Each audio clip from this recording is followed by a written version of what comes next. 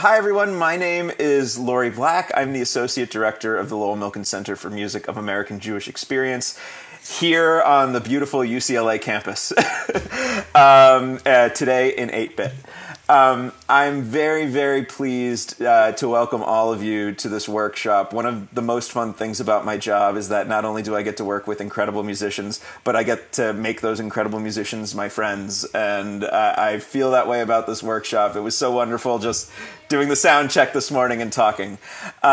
So Dan Blacksberg and Deborah Strauss are among two of, just the finest klezmer musicians and instructors in the United States today, performing with a number of different ensembles, having projects that span from the traditional to the new and innovative. They are both incredibly well versed in what they do, and I have had the opportunity to learn from them on a number of occasions, and wanting to bring just some of that incredible klezmer, educational klezmer spirit to the West Coast as best as we can here. It's just such a pleasure for me to invite Dan Blacksberg and Deborah Strauss to teach this workshop. So thank you so much for being with us today. Oh, we're so excited to be here. And if you are comfortable keeping your camera on, that would be awesome. I know for some people it's not, even after a year, sometimes you don't feel so comfortable with it. That's okay. Zok nish, don't worry about it. But if you want to turn it on, that would be awesome. It makes us feel a little closer to everybody. Mm-hmm. So that's really nice. All right. Hey, Dan. Hey, Deb. This is good. And we see lots of wonderful people who we've worked with in the past and a bunch of new faces also. And I think we wanted to start with a couple of questions. If you are planning to attend both classes, could you raise your hand? You could even put you could click the raise hand in the reaction thing, and that's one way we can see you. Either way, it's all good. Make sure when you raise your hand, you got a lower hand afterwards. This is really great. Great. So for some of you, it's a one-off. Maybe some of you will be able to come at the last minute. Maybe you'll decide afterwards that you want to come again. Let's see. What else did we want to ask? Okay, so who here speaks or really feels comfortable in, with the language, with either Yiddish or Hebrew words?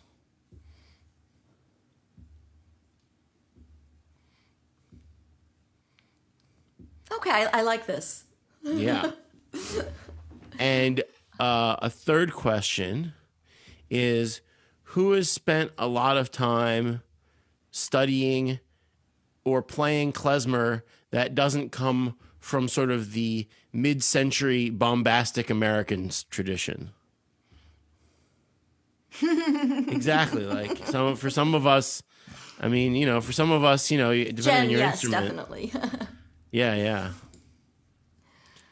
Okay, Cool. And then finally, we're thinking a lot about, this is growing out of our Klezmer How You Play It class, which we've done together a number of times at Yiddish New York.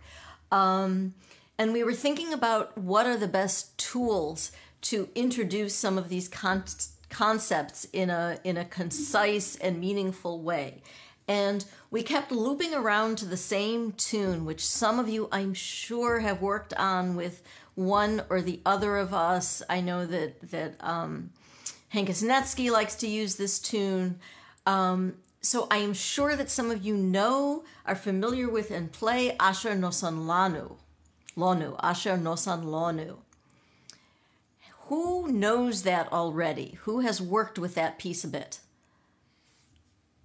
Francis, I was sure had. Okay. I think we're good. So what I'm hoping then actually for Francis, for someone like Francis who's worked on it before, is that you'll get to a new level of depth with it, and also that you'll share some of your experiences. Although we're a very big group, we're going to hope that we'll be able to get some feedback from all of you. So really, Francis, feel like you can put it in the chat or you can raise your hand and give us some feedback about your experience with working on this piece. Yeah, and speaking of the chat, I think one of the things that we're aiming for today is that we do want to have like a really open question in the chat, but what we kind of want to avoid is having a really robust discussion in the chat while we're doing our sequence. There'll be we have a couple stopping points planned for when we want to address questions and maybe even have open it up to a larger discussion. We'll see how that goes.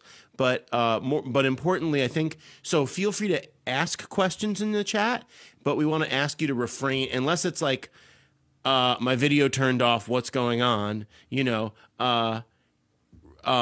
Please refrain from responding to the questions in the chat, and we'll sort of have natural stopping points in our program where we'll take stock of those questions and try to offer something and maybe even hear from some of you. But let's just keep that all in one place, Cool. And the final question is, for any of you, is this the first time you've taken a klezmer workshop? Some newbies. Okay. Couple of people have raised their hands. Fabulous. Welcome. Bruchim aboim. Welcome. Shkoyach. On reaching this moment. That's awesome. We're really glad that you're here. I'm super glad to be here with Dan. And let's dive in. So if you have grown up with either older family members who were Yiddish speakers, or you spent some time visiting older people who were Yiddish speakers, this voice, these words are going to feel familiar. And even if you didn't, there's something that's really tasty about them. And this is the singing and the playing and the speaking of Leon Schwartz. Leon Schwartz was a violinist. He was born in the Bukovina region. He came to the U.S. in about 1927, and he's been a superb influence on many of us. He was a tremendous mensch. He was a wonderful person. He was as sweet as he sounds. He learned throughout his life, which is extremely inspiring. And we have these wonderful recordings and videos where he's singing, speaking, and playing. And that's really what this is all about, is getting just dipped in a context. And all of these elements are going to make you feel connected to the context, to the language and the environment that we want to impart to you as klezmer players. So we are going to start by hearing the recording. I'm sure some of you have heard it before. It is in the folder on our, and it's not a Dropbox, it's the Google Drive, so you will have this to take away with you. I'm going to share the screen and let's listen.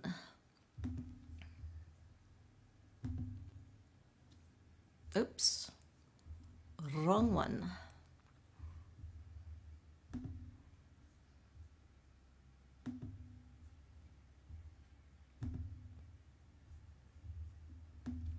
Okay, can everyone see my iTunes? Great. Okay, let's get it right at the beginning. Here we go. Give me a thumbs up if you can hear this well. Asher nasalonu Torah semes, Asher nasalonu Torah semes, Asher nasalonu Torah semes, Torah semes.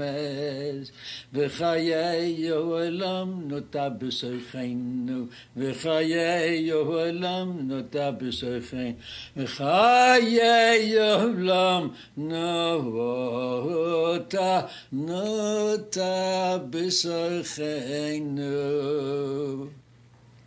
This is the atmosphere I was brought up in. The education was a cheder. I remember the first day I went to cheder because they carried me to cheder. The cheder, the very first thing that what they taught you is to be able to read the siddur. And never forget it with the way that Getzel Schwartz used to say, Lebeler. He used to get up, ja, Rebbe. Buchstabieren, you had the word buchstabieren. Komets Aleph, O, Komets Beis, Bo, Komets Gimel, Go, and then O, Bo, Go, Segel Aleph, Ha, Segel Beis, Be.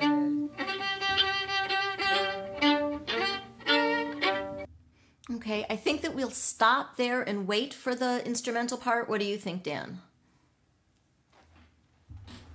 Yeah, I agree with that. Okay. So, let me throw out a few words right away. Is everyone clear what a cheder is? A cheder is the school for small boys to learn the Aleph Beis, to learn the alphabet, and to learn to read the siddur, to the prayer book. And what he's describing is that he was carried there because he was very small, and that they started out by learning how to recite the letters of the alphabet. And they would do it in this sort of rote fashion. And he's saying, Kometz Aleph. Aleph is the first letter, and it makes the sound aw. Kometz Beis makes the sound ba. And they're going through in this rote fashion, yaba ba ba ba, yaba bum bum, yaba ba ba ba. And that's what he grew up with. Any other words that were that you want to know what they were, or something that you didn't quite understand from that little bit that we played? You can always, I know that Lori's going to monitor the chat. Okay, great. Okay, so let's look at the words. Let's look at the words.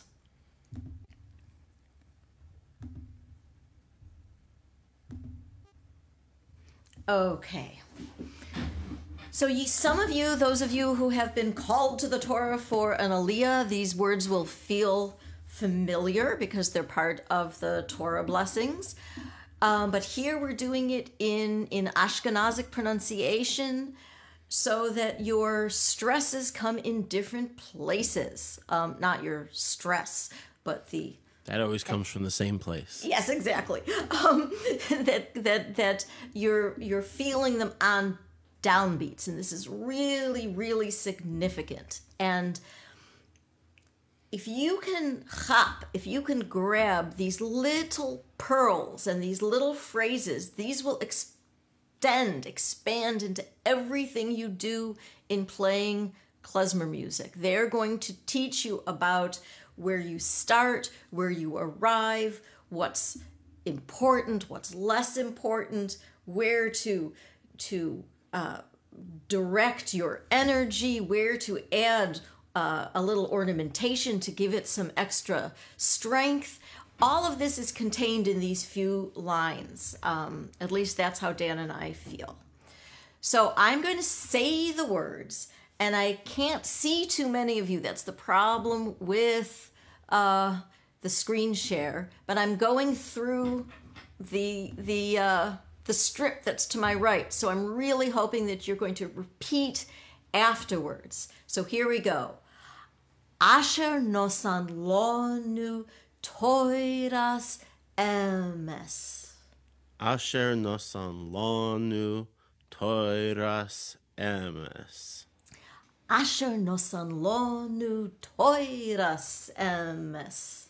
Asher nosan lonu toiras emes.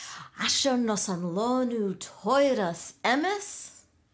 Asher nosan lonu toiras emes. Toiras emes. Toiras emes. And you will notice that Leon is kind of saying toras or toiras sometimes. That's like a range of possibilities. So for our purposes here, we're going to say toiras.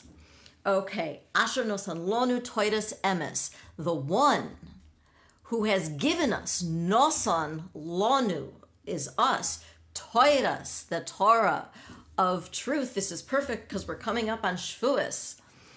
the truth of the Torah of truth. So Torah is Torah, the 5 books of Moses, and emes is truth.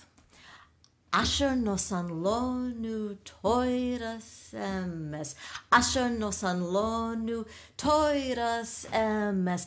Asher nosan lonu toiras emes. Toiras emes. Okay, how's that feeling? Give me a thumbs up if that's feeling kind of nice already. And I'm going to ask a question, which is, where do you think the line is going? What do you think is the goal of the line? Once you've gotten the asher, so you got an ahi on the downbeat, an asher, what's the goal that you're going to? What word goal are you going to? You may respond in the chat, and Lori can tell us who that is. I'm sure some of you know. Don't be shy.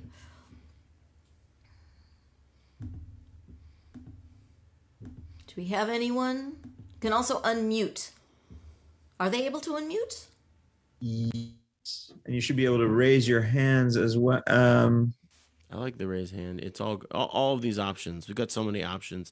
I guess the other way, if people Toiras. We have a few now in the chat that are saying Toiras. Yes. All right. Fantastic. Great. If you said Toiras, that's what we really feel. Asher nosan lonu Toiras emes. And what you're going to see is that when you could try to transcribe, our ethnomusicologists here could try to transcribe what he's singing, and we do that sometimes. For me, it feels difficult to do that, and I like to do it with words and without trying to assign lengths to those notes. And when we write it out as a transcription, we kind of write it out a little sort of not descriptive, not even prescriptive, but just sort of neutral so that you can add what you want to do to it. But how do you know what to do? How do you know what to do? How do you know where the stresses go? How do you know where it feels right to add a little bit of an ornament or a trill or a little something extra? And this is a great way to give yourself some ideas about doing that. So again, let me read, and then Dan will read back, Dan will read back, and then we're going to look at the second part, and then we'll do it with the singing. Here we go. Asher nosan lonu toiras emes. Asher nosan lonu toiras emes. Asher nosan lonu toiras emes. Asher nosan lonu toiras emes. Asher nosan lonu toiras emes. Asher nosan lanu toiras emes. Toiras emes. Toiras emes. And another thing to point out here too is how much Yiddish and Lashon Kodesh, especially Yiddish, it aligns. So we're not singing Asher Natan Lanu Torat Emet. We're singing Asher Nosan Lonu Toiras Emes. Toiras Emes, almost like it's one word. Mm-hmm. That's hugely important. It's not Toiras Emes, it's Toiras Emes. Okay, second part. V'chaye, life. Olam is eternity in this case. V'chaye olam. Nota has implanted in us. B'soichenu. V'chaye olam nota b'soichenu. V'chaye olam nota b'soichenu. V'chaye olam nota b'soichenu. V'chaye olam nota b'soichenu. V'chaye olam nota b'soichenu. V'chaye olam nota b'soichenu.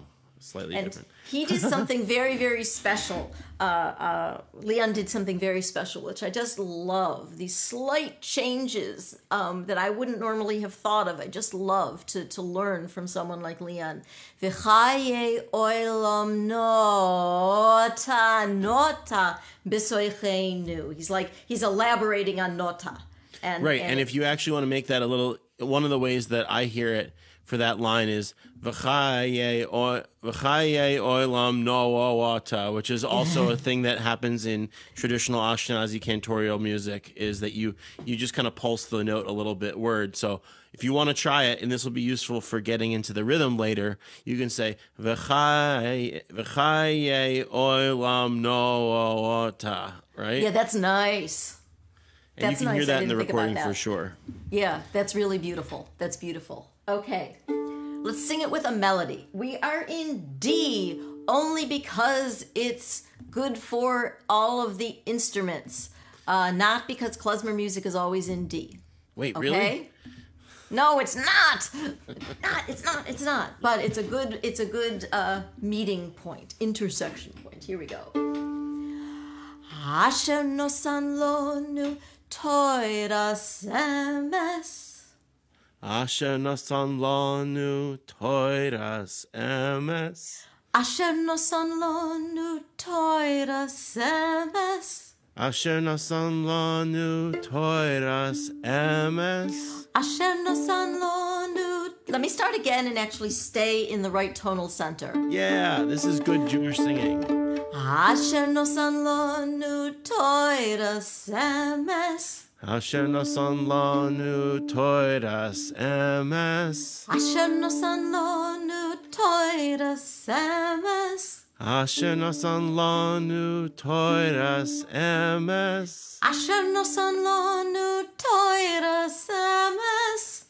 Asher nasan lanu toiras emes. Toiras emes. Toiras emes. Beautiful. How is that sitting with everybody so far?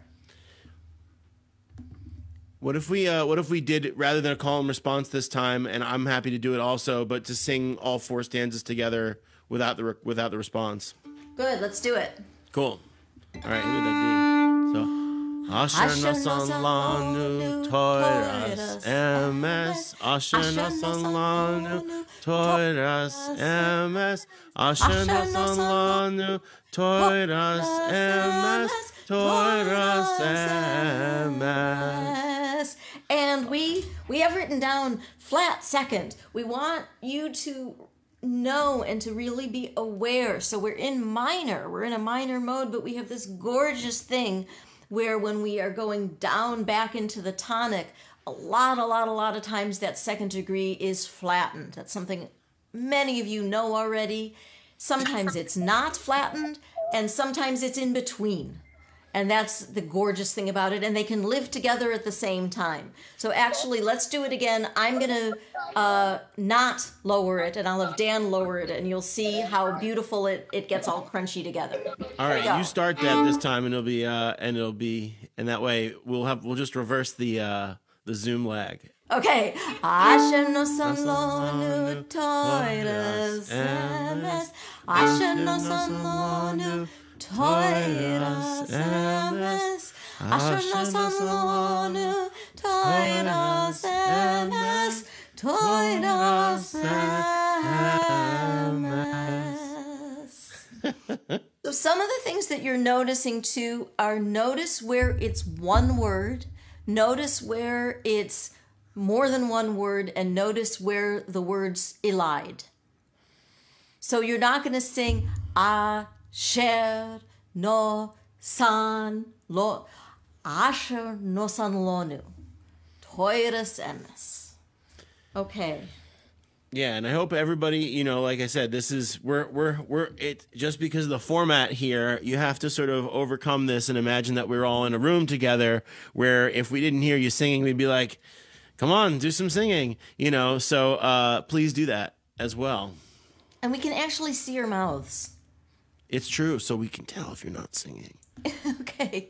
No, I'm kidding. All right, let's do this. Let's do the second part. Are we ready to do the second part? Everyone feel we'll do the whole thing. Yeah. confident to do the second part. Here we go. V'chayei olam nota b'soichenu. V'chayei olam nota b'soichenu. V'chayei olam nota b'soichenu. V'chayei olam nota b'soichenu. V'chayei olam nota b'soichenu. V'chayei olam nota b'soichenu. Gorgeous. Thank you. Yay. Us. All right, let's try it together. Let's try it, the whole thing put together. You will have the recording, you will have the words, so we're going to keep moving forward. What if we just start on the second stanza for this time, and then we'll do it from the top? Yeah. Yep. Here we go. Eins, zwei, drei, in Zoom. V'chayei olam nota b'soichenu. V'chayei olam nota b'soichenu. V'chayei olam nota b'soichenu. It's kind of cool having it be like this synagogue, ancient shul mush that is Zoom. As long as we don't slow down to try to match the other person. That's right. Okay, I would like to ask, before we move on to the instrumental portion of working on this piece, could I ask you all to stand up? Okay, at some point we may work, so I practiced putting my computer on the floor so you can see my feet, and hopefully not the mess that is my office, with papers in Yiddish and masks and all sorts of things everywhere. So what we want you to do, which if you've worked with us before you know, is lean forward on the downbeat, probably with your left foot. So it's Asher nosan lonu Toira semes. Asher nos. So you're leaning in on the downbeat. And the other thing that's sort of cool is, we'll be talking about this more later today and on Thursday also, is within that strong pulse, you also have your back foot giving a slightly less prominent beat. And you also have a little bit of a beat, a pulse with your knees. So you have a few different levels of rhythm going on, even already and even in your body. And if you want to get if you're feeling like I'm a musician, I need to think musically, you can just think it's two beats, whether you call it 2-4-4-4, I don't care. You got a strong beat and you got a less strong beat, and then your knees and your shoulders are kind of the off beats. So not literally, and it's not metronomic. It's not about being metronomically correct, but it's just that those are the parts, right? So, you have your and if you're confused, I was like, oh, southpaw stance if you're into that kind of thing. So, it's like 1 and 2 and 1 and 2 and right? So if you feel like you need to deal with it that way. But if you can just let go of the numbers and just think of the back and forth. so this works really well, I think, for Dan and me both.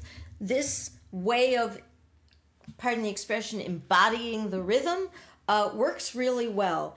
If it's not, give it a try. You may find ways that work better for you. But it's really, I don't know, it makes you feel like you're sitting in it in a really nice way. Here we go. And use your own singing with your beats, because we're not going to be particularly well lined up. Eins, zwei, drei, vier. Asher nosan lonu toira semes. Asher nosan lonu toira semes. Asher nosan lonu toira semes. Toira semes. we're going on. V'chayei olam nota b'soicheinu, v'chayei olam nota b'soicheinu, v'chayei olam nota b'soicheinu. Do it again, right? Yeah, let's do it again, but this time Dan, why don't you be the leader person? You got it. All right. I'm gonna mute myself actually. Oh, okay. So, let's just get like. I actually don't like snapping to this because that's not really that useful. Hopefully people can hear me, but it's like I'm just pretending I'm holding on to someone's hand in a circle, right? Anyway, here we go. Men, zwei, drei, vier. Asher nasan lanu toiras emes. Asher nasan lanu toiras emes. Asher nasan lanu toiras emes. Toiras emes. V'chayei olam nota b'soicheinu, v'chayei olam nota b'soicheinu, v'chayei olam nota b'soicheinu. So there you go. That is a good sense. Remember here, like what we're talking about, hold on. What we're talking about really is the biggest, the sort of like simplest parts. We were talking about this when we were planning for this class, and we were like, well, when we get klezmer, how you play it? Like, what are we talking about? We're not saying, here's the rhythm used for this tune, here's the rhythm used for this tune, here's the rhythm that goes with this dance. It's like, what is the sort of sonic and movement cultural context? I said, like, what would you know if you grew up in this context, in a Yiddish speaking context or in a context where this music was regular? And you would have a little bit, often you'd have a little bit of these kinds of things. You'd have a sense of this back and forth. You'd have a sense of, the melodies being front loaded, right? Because we're not going,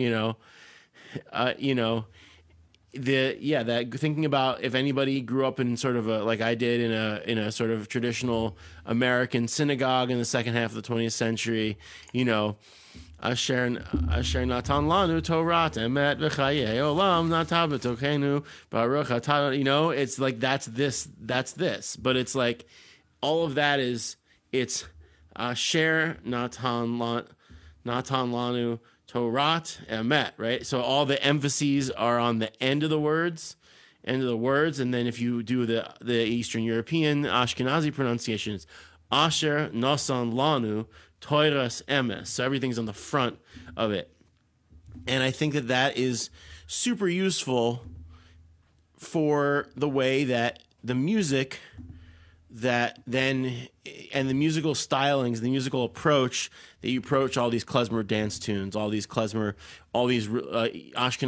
folk melodies or religious melodies or anything. This is the kind of some of the stuff that you might have just in your ears. This would be your sort of basic approach. Let's see. I think, do we have any questions currently? And Rochelle Sterling, you had your hand up. Was that just left over, or do you? I think that was a leftover hand up. Okay, great. So appreciate. I think we've all done that. At some we point. all have done that, or we don't raise our hands to begin with. So I appreciate that too. Does anybody have any questions about what they've heard so far? And if not, I think we're going to go into trying to play it on our instruments a little bit. Okay, and what I would add about the moving to your instrument is you're really, for this purpose, you are playing the words on your instrument. It doesn't mean you're always going to do it like this. We turn things into instrumental versions, but if you have this as your scaffolding, you're going to have a much better idea how to move into a more instrumental version, because some of the elements stay the same in how we think of this music and how this music speaks. So always feel like you can go back to singing, always feel like you can go back to movement, and don't be afraid to do things like just play the downbeat and just play the last tone and sing the middle, or just listen for the middle. Be creative in how you approach learning this, with the most important part being that you feel the words are in your breath or your bow or your fingers. Absolutely. And to build on that, I think when we go to play our instruments and we're not sort of steeped, it's very easy to revert to what's easiest, what's most automatic, what's most common in your playing, right? So what I always offer is the idea that you can really it's almost like save as, it's like you really have to save as the experience of singing and moving like we just did, and then copy and paste that onto playing your instrument. Because if you just say, cool, we did this thing over here, let me open up my instrument file, it's not going to contain any of those that detail. This is the kind of things, metaphors you come up with when you're on the computer all the time. So it really is. It's like, take this stuff with you, copy and paste it on top of your playing. And what that means, usually it means you have to take things a little slower. So what I want to do actually is, I think I'm going to play through it once and then we'll break it down. So my hope is that you can hear the words in my own playing. We'll see. I'll take a grade. Anyway, here we go.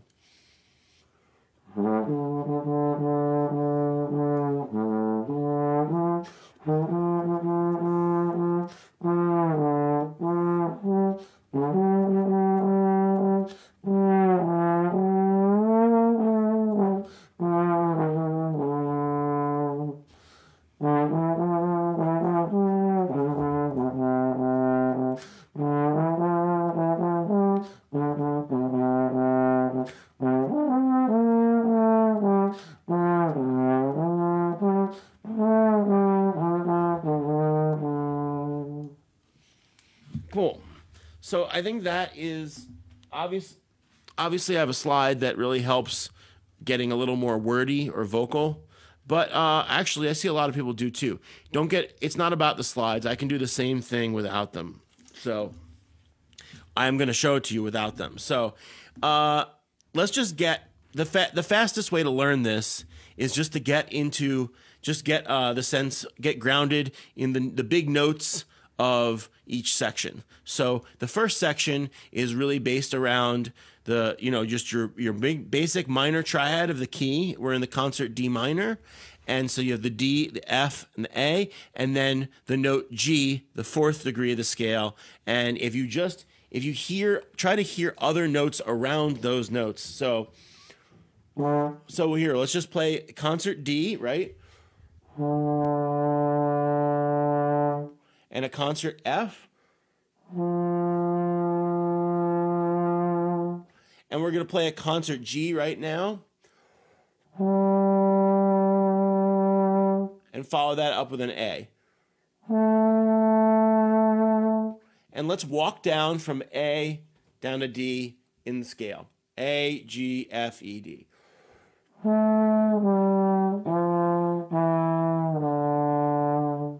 Right? Now we can say Torah Samas, right? Let's do that same thing.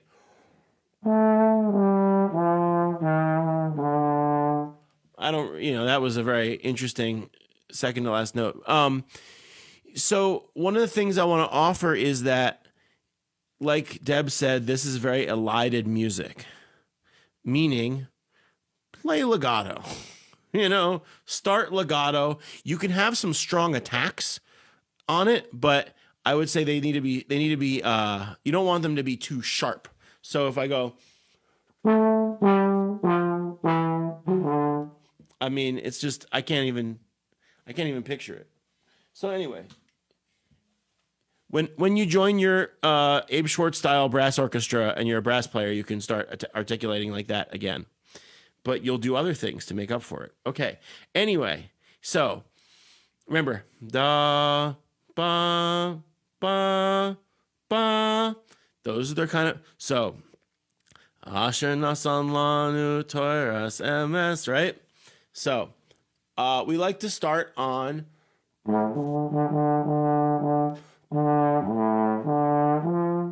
that's one way to do it. You don't even really need to worry about what the pitch of that beginning note is, because Leon doesn't when he's singing.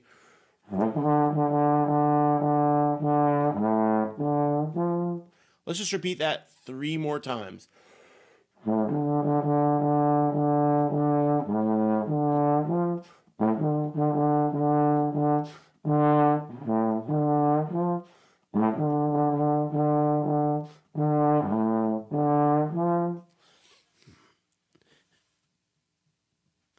Next is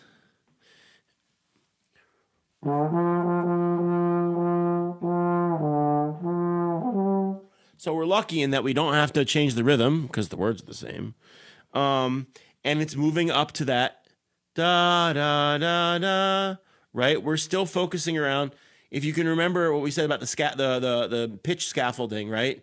Concert D, concert F, concert G, concert A, back down to D. So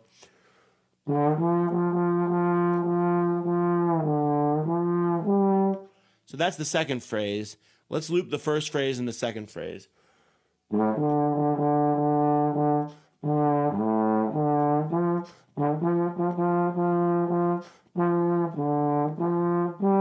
more time.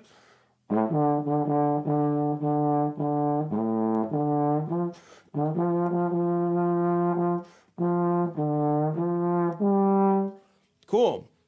Excuse me. So, third phrase. Yada da da da asher nasan lanu Toras emes, right? Woo! What a payoff. Or really what a build up, right? All right.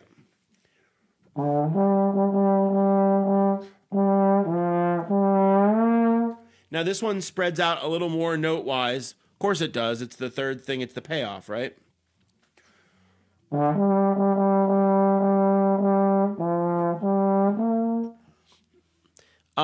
So I think that we want to think da da da da da da da da da da da. So this is like we're surrounding those notes that I suggested at the beginning: the D, the F, the G, and the A. Right. So even though the highest note of the melody is a B flat, it's Asher nasan lanu Toras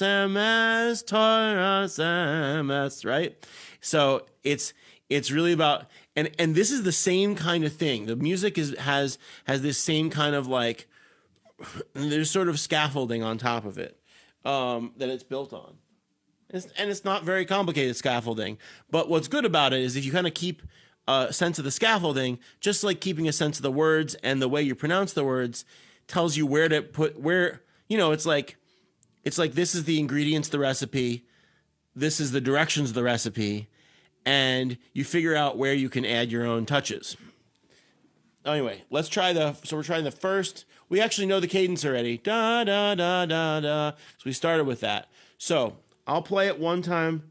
So quick vocal recap. Asher nasan lanu Toras emes. Asher nasan lanu Toras emes. Asher nasan lanu Toras emes. Toras emes. Right? So if you can draw, I learned klezmer music from people who love to draw the melodies, either using their hands like this or actually just physically drawing it. And I play the trombone, so I'm very amenable to such spatial representations. So I hope that you also, and this is a great way when you're not trying to get too stuck into a key, is to just take it as a shape that you kind of stuck onto the key that you're playing it in. That's how you transpose anyway, right? Okay. Here we go. Full A section. Ready?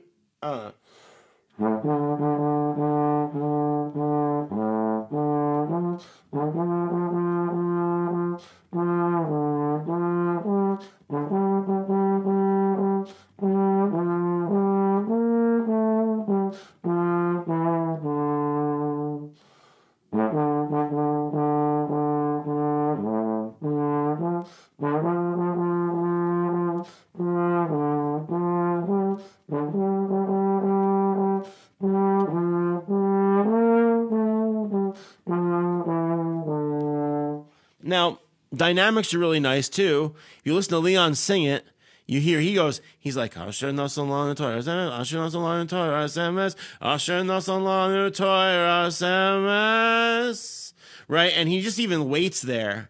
Torah SMS.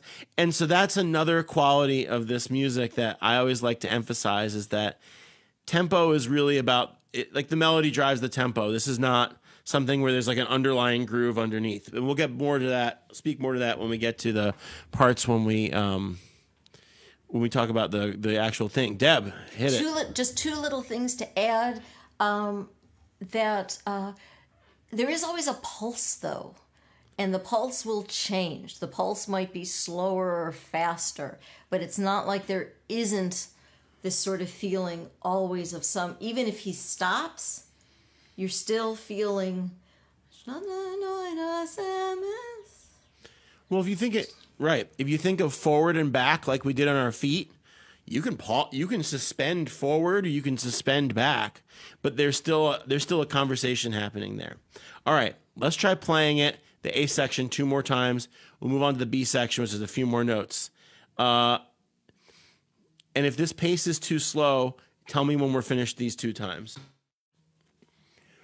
Ready?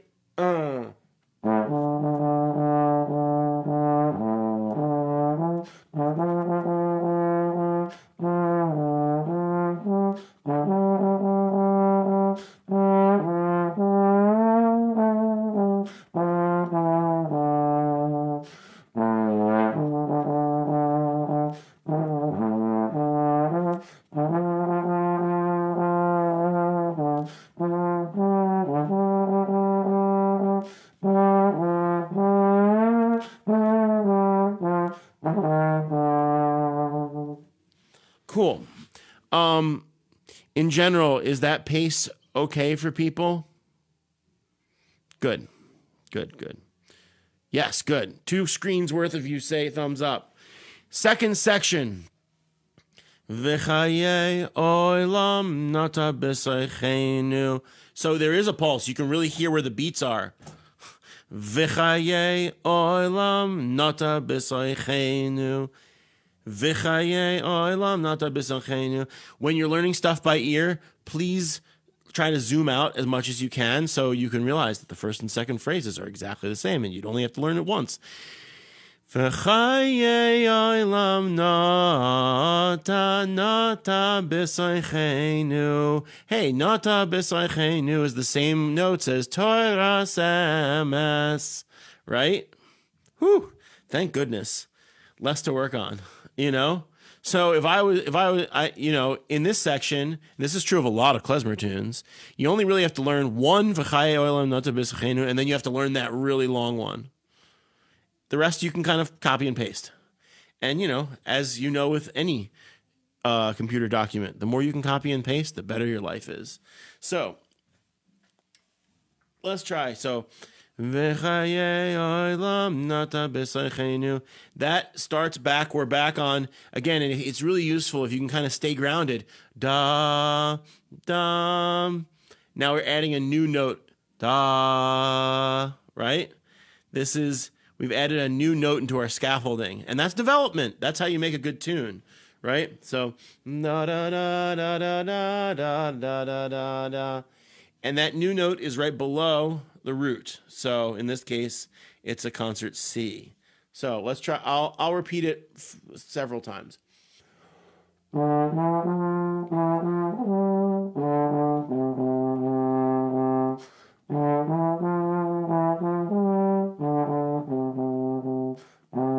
Now, it says nata b'saychenu, but if you didn't want to, you don't really have to re-articulate that note.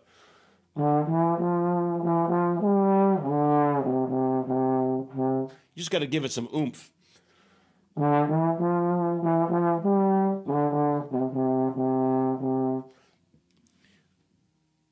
One more time.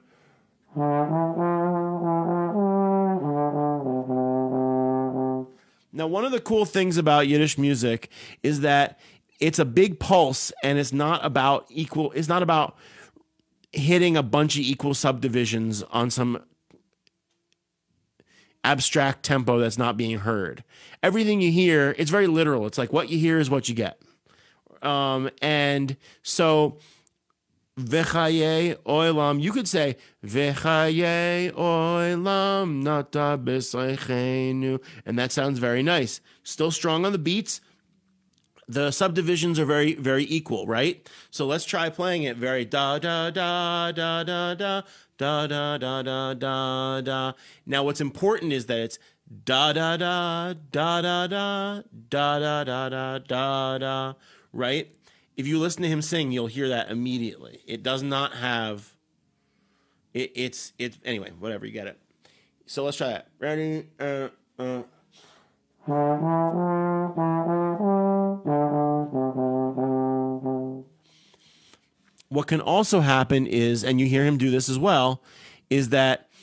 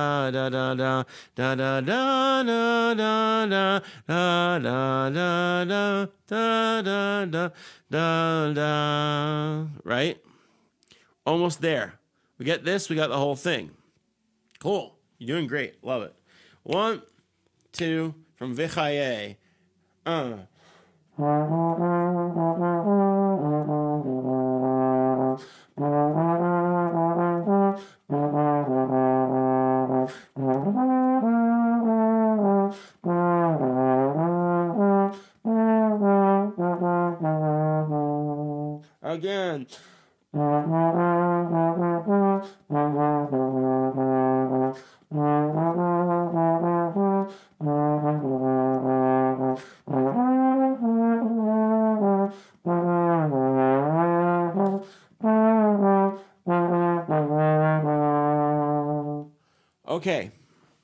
Yes? Okay, somewhere. We'll do it again. We'll repeat it. So I want us, just like we did with the vocals, we're going to start on this second verse. And if you can't literally hear the words in your head, just try to remember, it's about copying and pasting. We're not perfect at that like our computers are. So you just get as much as you can and then you keep doing. If you're still singing, that's fantastic.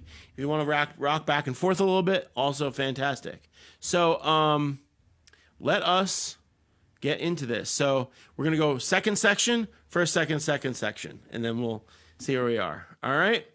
3 and 4.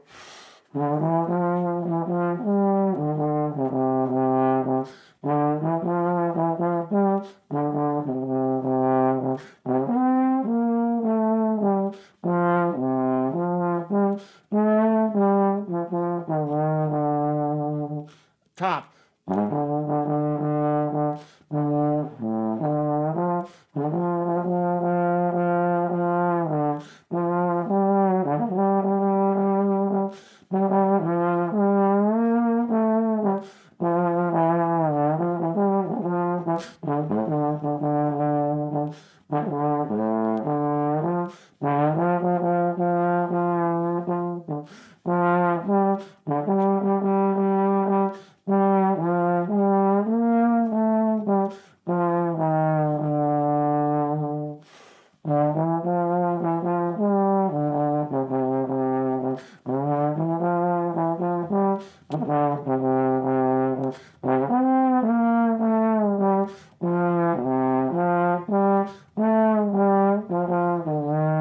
One more time at the top.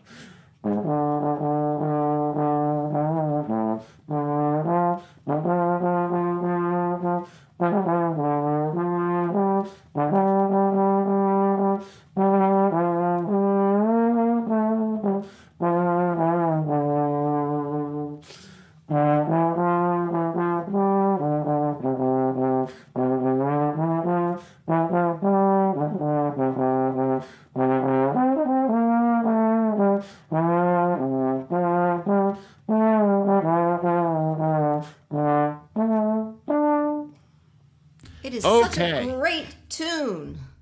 It is. It's really fun to play. It's really fun to play, and it actually, if you don't mind my adding a couple things right now. Yes. Is this a good time to add a couple of things? Yes. And then let's pretend this is a question and answer period, and then this is you just asked the question and answered it yourself. Okay. So anybody else who has questions, I know we had one question that we didn't quite get into, which I will address, but let anybody else who has questions currently about how to either how to any of this stuff, but specifically on your instrument.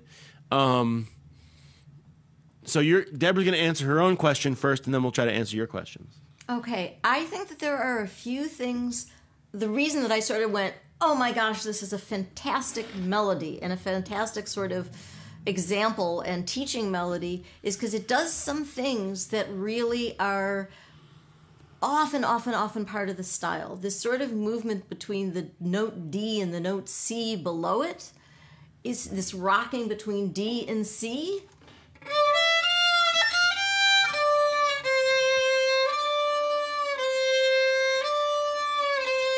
You see it often when you're playing in Frege. But even here, this sort of movement between the D and C is very emblematic. And then what happens? The C is displaced an octave. And that's really also very, very common. It's common in chazonis, it's common in cantorial music as well. This feeling that you're here. And where's the next ecstatic place to go? Yeah. Displacing the octave, coming back down. And the other, again, at the cadence, you don't have to just go.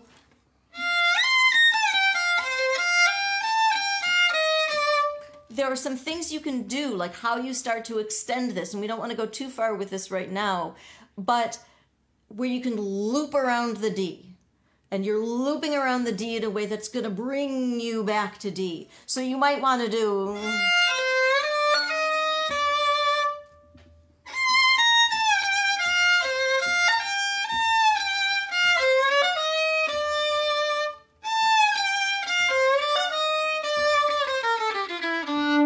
So those are just a couple of things that sort of cry out as little emblems. So we have a few different things. We have the displacement of the octave. We have moving between the tone 1 and the tone 7. We also have things that are going in a line of Asher no son lanu toiras emes, Asher no son lanu toiras emes, Asher no son lanu toiras emes, toiras emes. I say something, I raise up a little bit, I raise up a little bit more, and I comment on it a little bit more. That's also extremely emblematic, extremely common. One other thing that I will add is when you start to think about adding more rhythm or depth or taste to it, a lot of times what I will want to do as a fiddler is when I get to a place like toiras, I want to emphasize it. And a way to emphasize it, what's a good way to emphasize a note or a space, a place? What kind of technique could you use to emphasize that? Yeah, articulations, dynamics, and for us, ornamentation. Trills.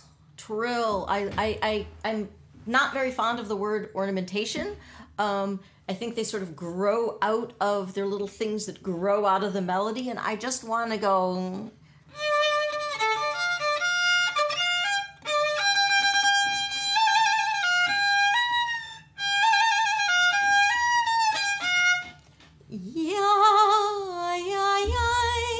It gives that little bit of movement forward and also colors the note a little bit.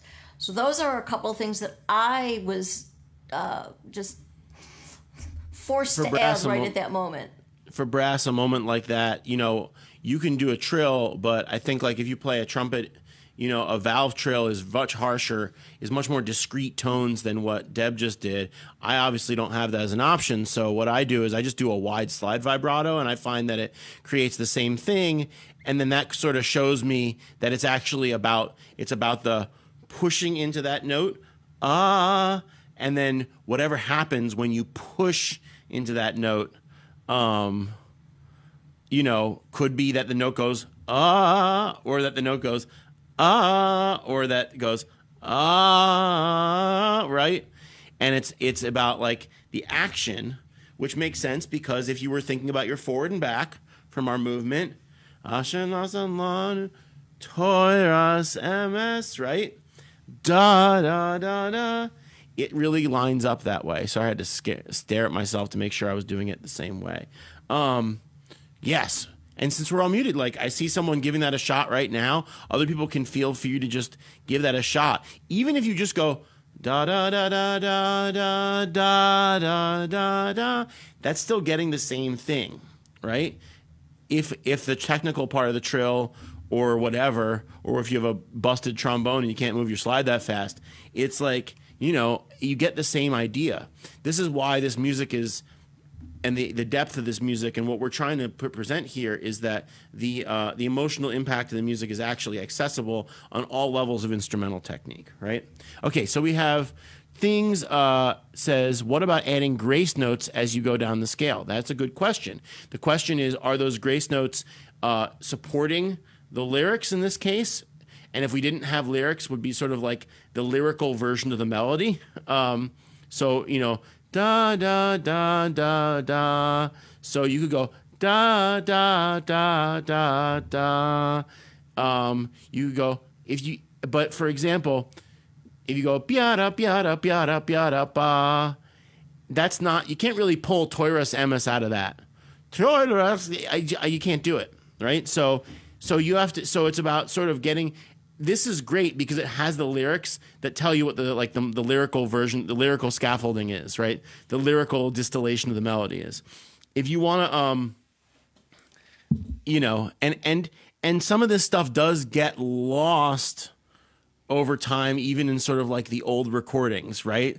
So not that there's a version of this that goes like this, but you could imagine if there was like.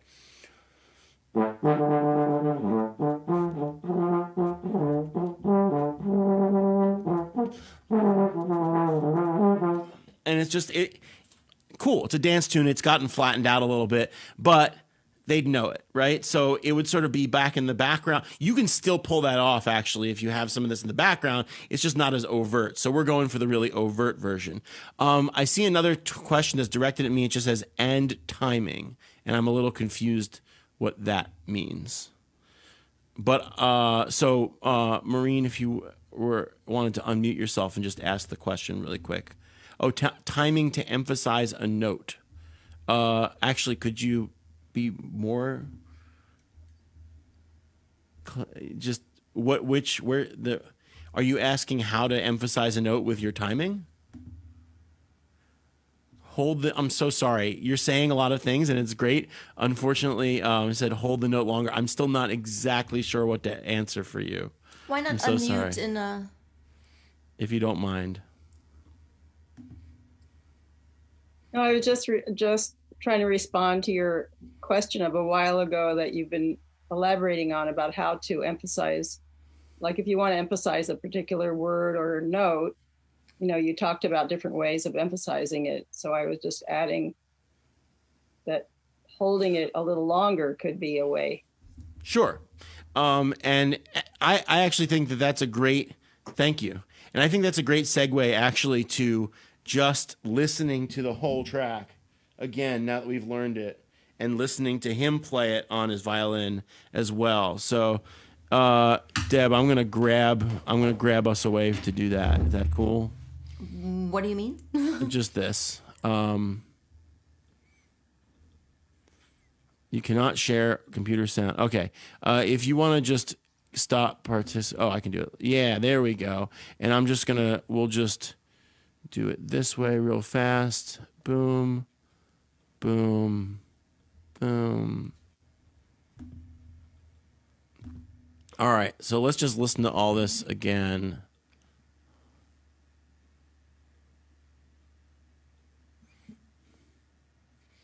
And I think you'll be able to hear it in a second. Yep, there it is. Sorry, it's very quiet. Okay.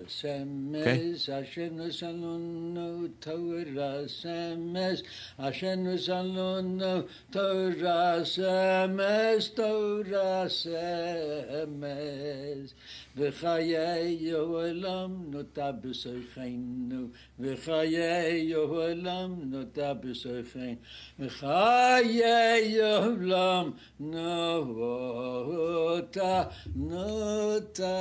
בסויכנו. We'll just skip ahead. This is the atmosphere I was brought up in. When I learned about this tune from Hank Isnetsky, he liked to say, even when he says the English, it's still on the front. This is the atmosphere I was brought up in, right? Anyway. Asher, the very first thing that they taught you, Buchstabieren. You had the word Buchstabieren. Go, and then O, Bo, Go. We'll listen to him play it on the violin.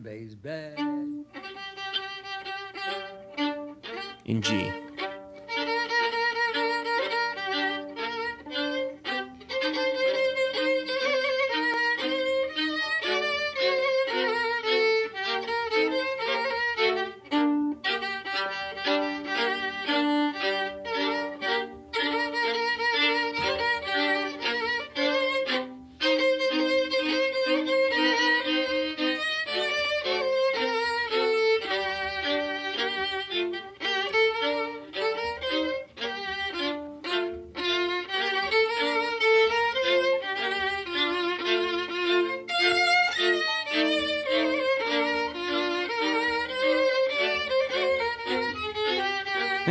There it is.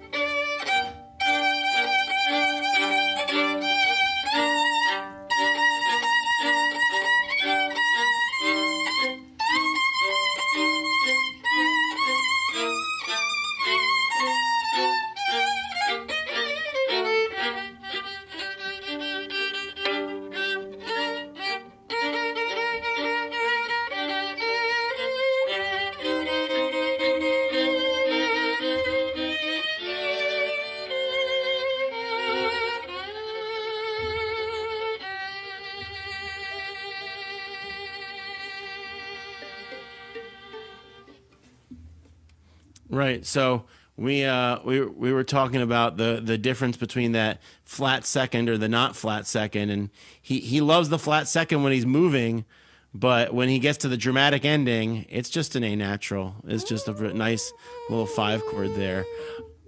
Da, da, da, da, da.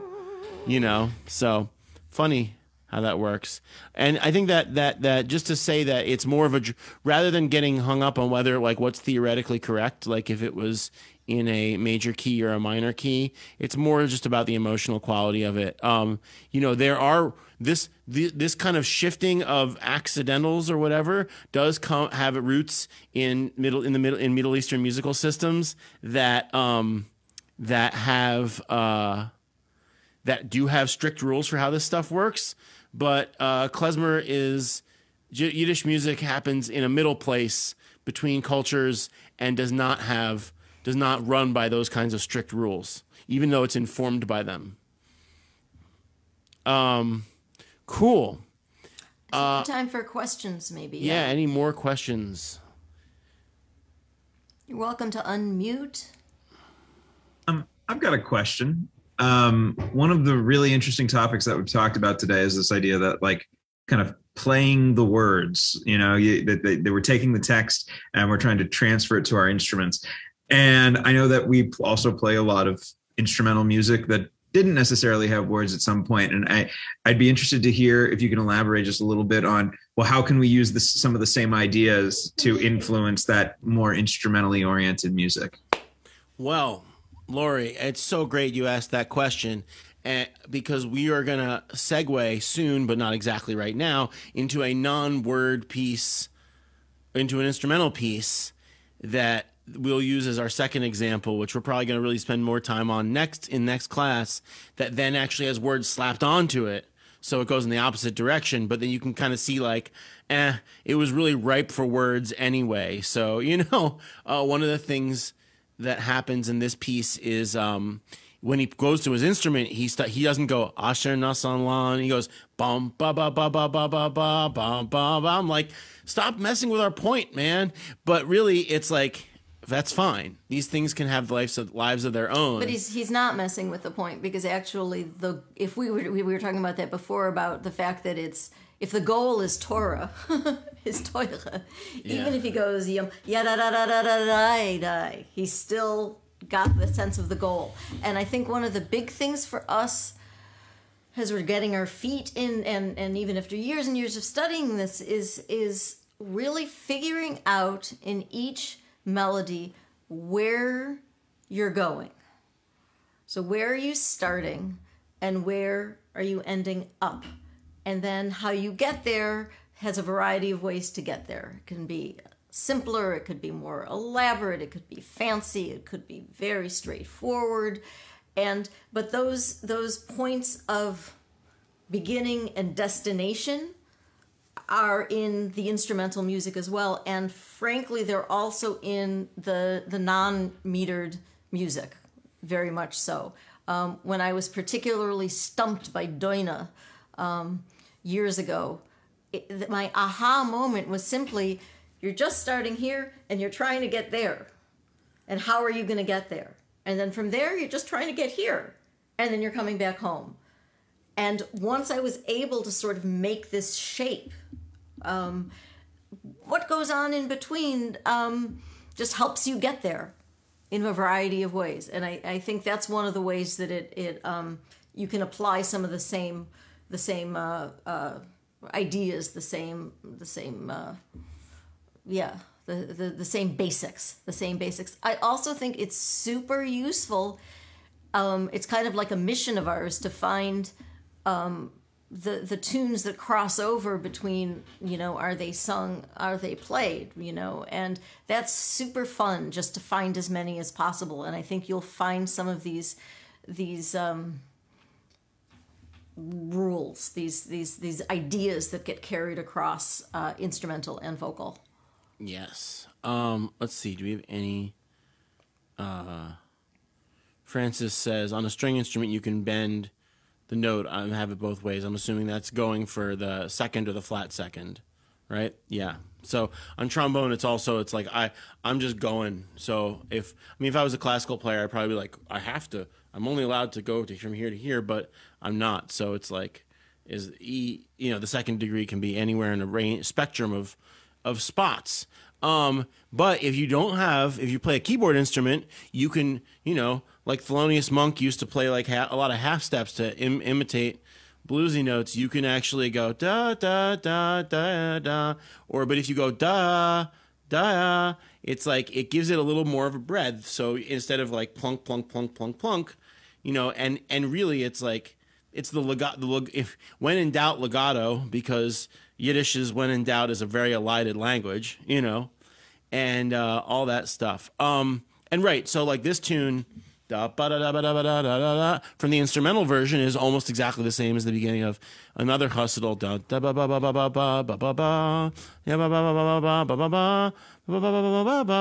So cool. What's true in one situation is going to be true in the other situation, especially when the tempos are so similar. The little add-on to the legato thing is, though, like speaking as a string player, is if you tell string players to play, that's where we go. Is to be legato, and it actually doesn't work. You have to think of it in a somewhat different way, because otherwise you're going to go yum ya wah wah wah wah wah wah wah, and that's not so this what we is an want. instrument family problem. So that's why you actually you actually need to feel articulated yet connected, and that's why the words help so much. It has to be articulated but still like a phrase over it. Right, so for string players, it sounds like your tendency is so legato, you have to add the articulation, and for brass players, it's the opposite. So that's why. So there we go. That's why it's good that we teach this class together. Someone had their hand raised. Cool. What do you think, Deb? Should we do a little rhythm section, Biz? And then wrap it up. Sure. Do you want to introduce the other tune just starting on Thursday? Yeah. Okay. I don't think we could play it at the end, but I don't think there's not enough time to really teach it anyway. Yeah, we've only got a little bit of time left. So tell us again, who's coming back on Thursday? Who knows now you're coming back on Thursday? And if you weren't before... Yeah, you better do it now. Excellent. Yeah. Excellent. It's wonderful to be with There'll be a lot of people. There'll be a good entry point. It'll just be a lot easier for you to grab onto what we're talking about on Thursday than for the people who didn't get to do this one.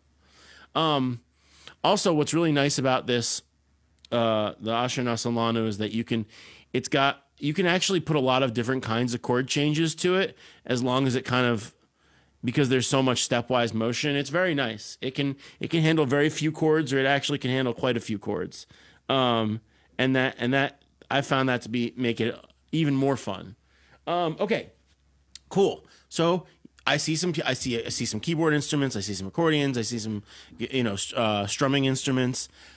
How do you play some accompaniment to this? Well, the thing about klezmer accompaniment in general is that it's not only supporting the melody, it's playing the melody with your accompaniment. These are not it's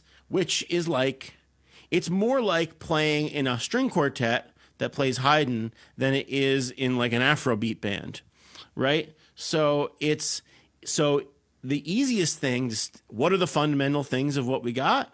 Well, we've got our back, we've got our fourth and our back, right? So, and then remember when we moved, there were three components to that. So if you want to do it again, just to step up, you have forward and a little bounce in the knee back, right? So dun dun dun dun dun dun dun dun. Does this make sense a little bit? So, I take this stuff. I actually just steal these patterns from Deb, because this kind of, you don't hear brass so strongly in this thing. So if you're gonna play a keyboard instrument and you want to go, bum bum ba ba, cool, but don't. No, it's young dun dun dun dun dun dun dun dun. If you play piano, or accordion, It's a good start. Dun, dun, dun, dun, dun, dun, dun. Right? And if somehow you came in with the idea that you should be playing offbeats, I think that this will disavow you of that idea. It's not about going da, da, da. That's just not going to help you support a melody that moves forward. Yeah, certainly not on your own, right? Not on, yeah. If you're in a band, and even if you are in, let's say you're in a larger ensemble and you decide to play upbeats, those upbeats have to lead into the downbeat. So I think of it as like playing two layers when I go dum bum bum ba dum bum bum bum. But you could like hocket that, right? You could like split that up between separate people, but you'd have to articulate and phrase your length and use the length of your notes in a way where it feels like one connected thing. So don't say like, oh, I'll never play off beats again. Just don't go bop bop bop bop. That's ska, right? Like, or something. You know, but the more you listen to this stuff, the more you realize that the length of your notes and the way that the envelope in the note is like half of the battle. So, Deb, actually, could you hit us with like a nice riff, second riff that we could imitate? Okay. The other thing, I can't remember if we said this in the last bit of time or not. What's important is although we love to play together, and it's all about the tangle that's made among instruments, you have to really feel and think and sing and play everything at the same time. And then if you pull it apart and play different parts, you have a sense of how the whole works. But you can't just learn one element and play that because it won't fit into what's going on. So you sort of want to be a little nutsy about this and think all the different layers at the same time. That's why the movement helps a lot. So you've got strong, you've got back, you've got pulse, and you've got the singing that's moving forward and the singing that's also sitting back and then moving forward, all happening in your body and your mind and your instrument at the same time. So that's sort of your go-to place, is to feel like you're doing the whole thing, and then you can listen to each other and pull it apart. So a good basic second part for fiddle, but I think everyone should learn every instrument's possibilities, would really just to be doing... But I don't want to get into it just being a riff. No, of course not. I want already to think, even with something very simple, to go, Asher no son lo nu toira semes, Asher no son lo nu toira semes, Asher no son lo nu toira semes, toira semes. So it's a lot about how I'm approaching the strong and then the moving notes. It's strong and then they're moving. But keep the words in your head. Okay, where do you want to go with that, Dan? Let's all try it. So there's enough string instruments here that we can try it. So if you're a single note, if you're a string instrument, you can just imitate what Deb's doing. If you're a single note instrument, you're going to play the strong beats, the forward beats on the root, bum, bum, bum, and then the off beats on the third. Okay? So if we're in the D minor chord, the one chord, it'll be F. If you're on the G minor chord, it'll be B flat. And if you're on the A chord, it'll be C sharp. Right? And depending on where you're at with learning by ear, because I know a bunch of people here who are new to learning by ear, you could also stay on the tonic. It's more important to think about the phrasing and the breath and the length than changing notes. So you could be, if you're a concert instrument, you can be on D. If you're a B flat instrument, you could just stay on your E. So you can just do... So you're getting the feeling and not worrying about changing notes if that's a little too much to think about all at once. Yes, and even singing it is also good. Cool. All right, Deb, I'll let you lead this. Okay, here we go. And I am going to sing at the same time. I don't do it too well, but it's really important to give it a try. Here we go. Asher no son lo nu toidas emes, asher no son lo nu, toidas emes. I'm going to stay on the same chord for now. Asher no son lo nu, toidas emes, toidas emes. And one thing that I changed is right at the cadence when I went toidas ms instead of going toidas ms. I changed it up. Toidas ms. Even though I elided it and had a phrase mark over it, I made it the accompaniment a little broken so that it helped signify, oh, I'm about to end. Okay, let's do it now with the chord change. So we're going to go to G minor. So we're going to do asher no son lo nu, toidas ms, asher no son lo nu, toidas, G minor.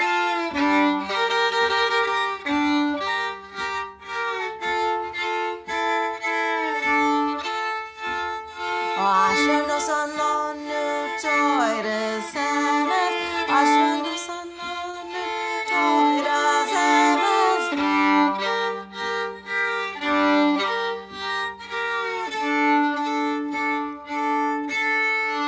Notice that when you're going into a chord change, it's probably true on trombone and other instruments too, we tend to push into the chord change. You've got this sort of sense of urgency moving into the chord change and then settling back. Yeah, I would agree with that. So here is a different approach that that is taken from the way I hear trombonists play on a similar type of tune. And it's very similar, but it's instead of focusing on the root and the third, we'll add the fifth. So instead of we're very used to going dum bum bum bum, right? But we're not so used to going dun dun dun dun, which is nice. So I can't sing at the same time. I mean, maybe I can. We'll see.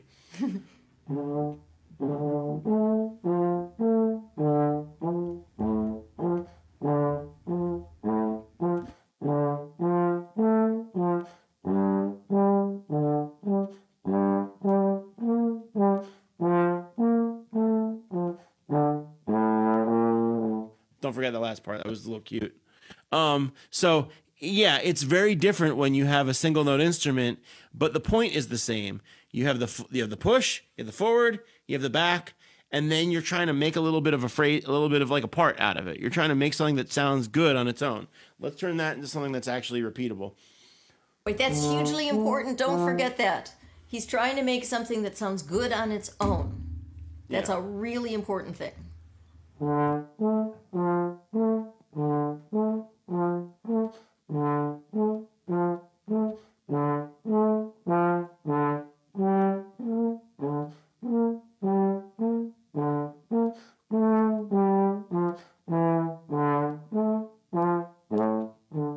So that has a little bit of what we do as our single note players. You play a little bit of the melody, you play a little bit of like a sort of like repeating pattern, you play a little bit of like voice leading harmony. So I'll see if I can do the same thing again, but and just watch where I go ba ba ba ba ba ba ba ba ba ba ba ba ba ba ba ba.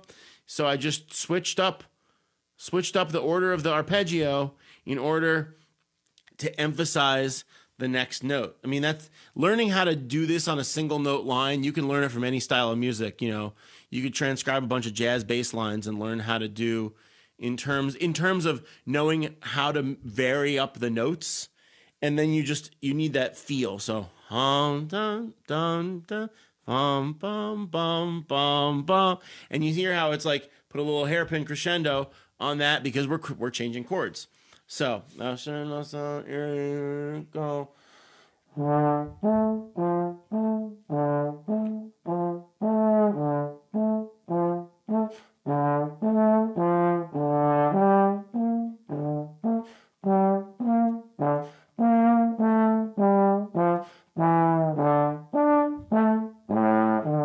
Now, right? So I just grabbed the cadence of the melody because I couldn't think of anything better to do, and that's totally cool because we're always like an octave or two octaves lower than the melody. Now,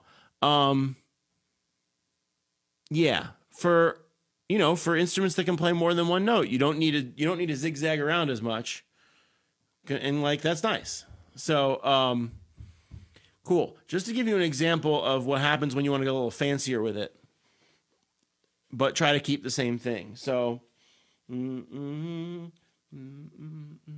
So I would probably, so right now we're trying to I was doing it sort of like 2 bars the same and then like making big chunks. And if I was probably playing with a group, I would be more dynamic and making more changes more rapidly.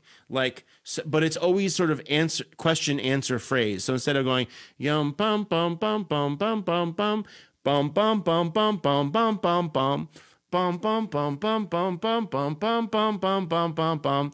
That's you hear the question, answer, answer. I would probably do the questions and answers faster. Something like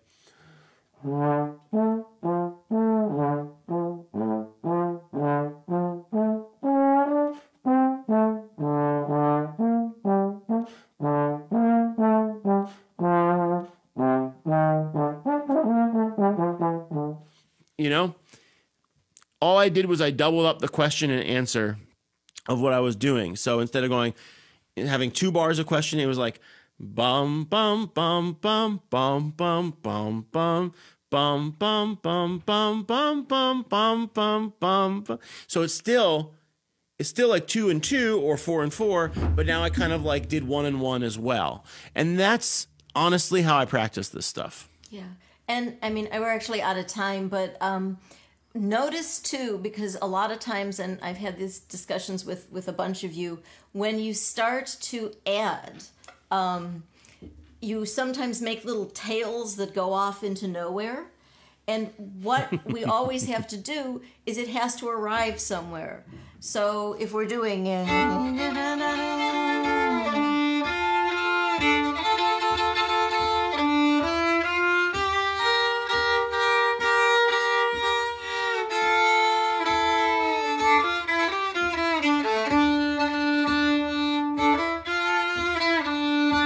that's not so good. It always is looping back in to the next downbeat that you want to be in, and that's super, super important. Yeah. The end is the beginning of the next thing, not before it. Okay, so that's our starting place. That was fantastic. Thank you both so much for this wonderful workshop. For those of us on the West Coast, this is a wonderful way to start our day. For those of you on the East Coast, what a wonderful way to spend the afternoon. So I just want to offer a real big thank you to Dan and Deb for this wonderful workshop. This was made possible by the Lowell Milken Center for Music of American Jewish Experience at the UCLA Herb Alpert School of Music, with additional support from our dear friend Fran Feynman and the David Vickter Foundation, who supports our Klezmer and Yiddish programming.